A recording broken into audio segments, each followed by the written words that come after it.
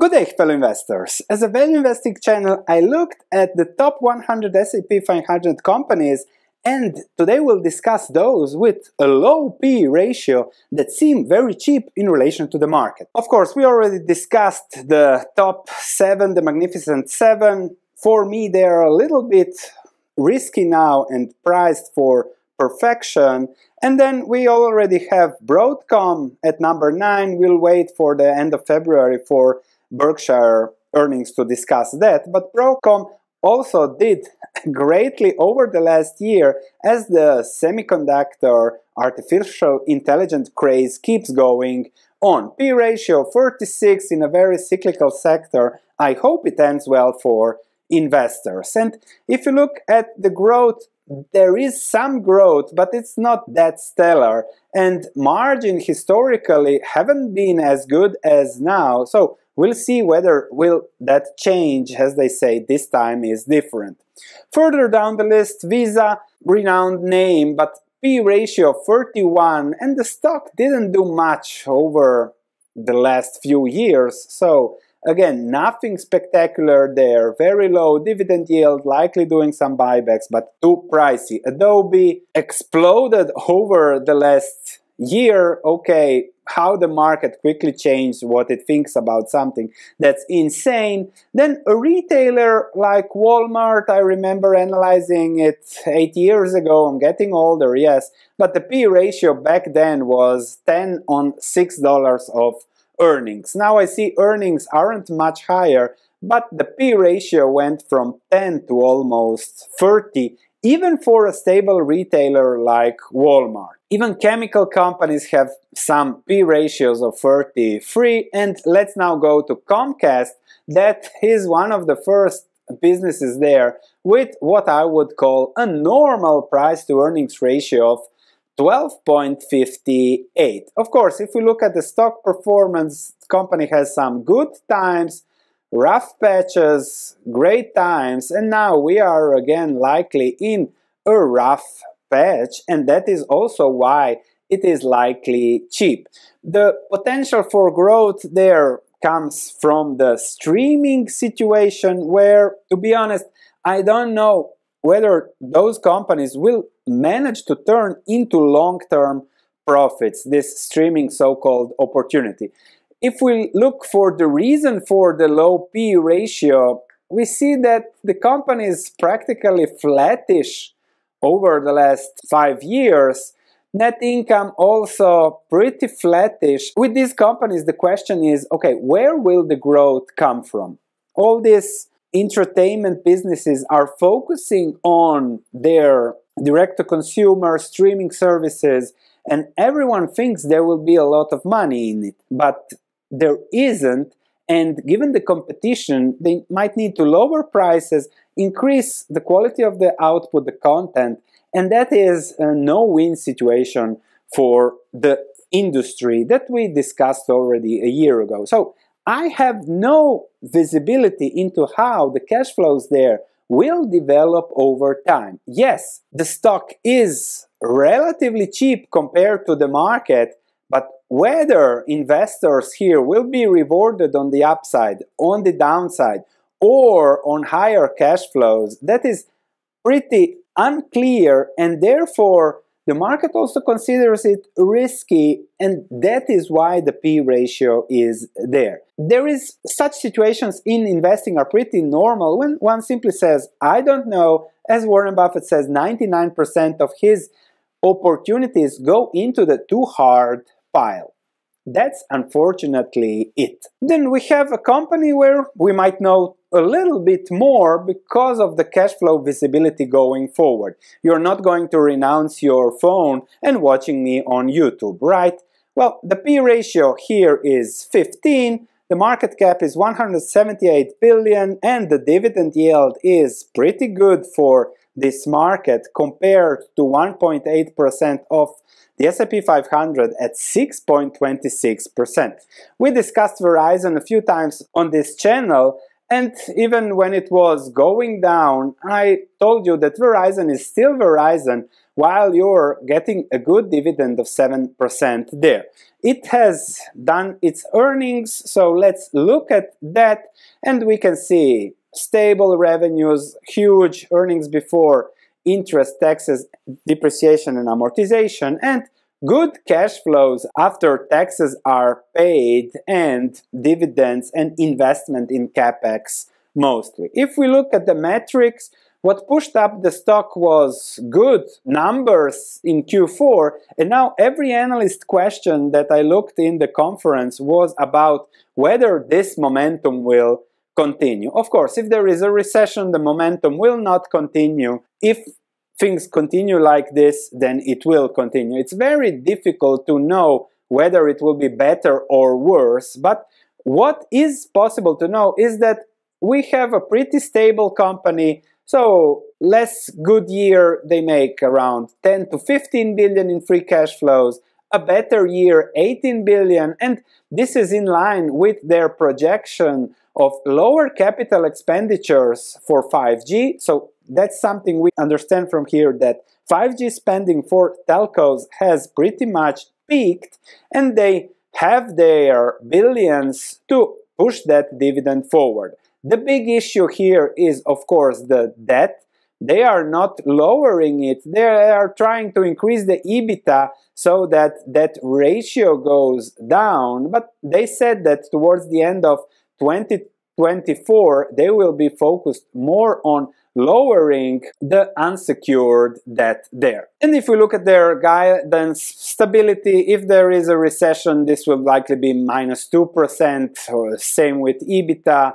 They have their taxes, okay, earnings per share 4.5 for a P ratio of, what is it, around 9, and capital expenditures going down as the cycle of spending has passed, and now they can start paying the dividend and maybe lowering debt by around 8 to 10 billion per year, which would then remove a lot of risk when it comes to the company. If we are looking further, they further expect a reduction in capex. As I said, 5G capex has peaked, and they expect a strong cash flow profile. This is from the conference call, that will allow debt reduction in 2024 in the latter half of the year. There was a question on buybacks, when they are starting to do buybacks, but they want to lower that from 2.6 debt to EBITDA to 2. So I don't think there will be buybacks until they lower that, and that is 20 billion. So in what they said, that's 2 years from buybacks, but in the meantime you get a nice dividend and it looks like a stable company. Of course, if they can manage this debt, start lowering it, and the interest rates will not go up that fast, then Verizon at lower prices looks better. Of course, at 30 it looked even better, but that is the risk and reward of investing. From a current perspective, if there is no recession, if the momentum continues, if interest rates go lower, Verizon stock will go back to the 50s, 60s, where it was earlier. If interest rates stay higher and there is a recession, less spending, this Verizon stock might go to the 30s. But that's the stock price. As a Verizon owner, you care about the dividend, you reinvest the dividend, you compound that, and that is still compounding at 6-7%. If it goes lower, you buy more and you own more of this business. So this, I would say, is a relatively okay investment, would be better with lower debt, but if they work on that, it might look good going forward. The next stock we have to discuss is Walt Disney. The P ratio there isn't that low, but if you look at the stock price and if you look at the earnings potential of Disney, just compare it to 2018 earnings, so that's a P ratio of 12, and the market expected Disney to reach that earning capacity again for a while, then lost patience, and now Disney is cheap compared to its earnings potential. Of course, I looked at the estimates from Wall Street, and Wall Street estimates slow growth. So even in this case, they estimate a P ratio of 20, around 15 to 20, which is in line with then the market. So they need to justify this growth to still justify the stock price. But one thing changed for Disney over time since then, their 21st Century Fox acquisition, and that is debt. That went from 17 billion in 2018, when their earnings per share were high, to 42 billion now, and the earnings per share here, those were 8, and now the projections are for 5. So a lot of value destruction has happened there with Disney. And a lot of you ask me, where do I see Disney? Is it now an opportunity? I see a market capitalization of 180 billion and at best a potential of 18 billion in earnings. If they hit, then all else equal, market valuations and everything, then the stock could double. But given the investments, given the high competition environment, that is very, very unlikely. So I would say even now Disney might be fairly priced. The streaming exuberance related to Netflix of 2 years ago, when before it went from 100 to 200 and now back, has unfortunately passed. So the stock could go up and down, but again, too hard pile to see constant long-term cash flows there for me. Another cheap stock is AT&T. The P ratio below 10, the dividend yield 6.33%. Of course, we discussed that in the past, that there would be likely a dividend cut, and that crashed the stock from mid-20s, I think it was 27 when I discussed it, to the current 17. So a dividend cut is never priced in, it simply crashes the stock, and the stock adjusts to where the market thinks it should pay a dividend. Looked at earnings a little bit, pretty stable, 3% range in a positive environment is what they expect. Still pretty high capital investment, but they expect huge cash flows in line with Verizon's, and earnings of $2 per share, which leads to a P ratio again of 8. Of course, the big elephant in the room there is the huge debt they have, and how will they lower their debt remains the question. They will, of course, work on that. They have started lowering a little bit, not much this year, but they had to cut their dividend in order to remain solvent because 15 billion was a little bit too much. Now, I know Verizon a little bit more because I have followed it for a while.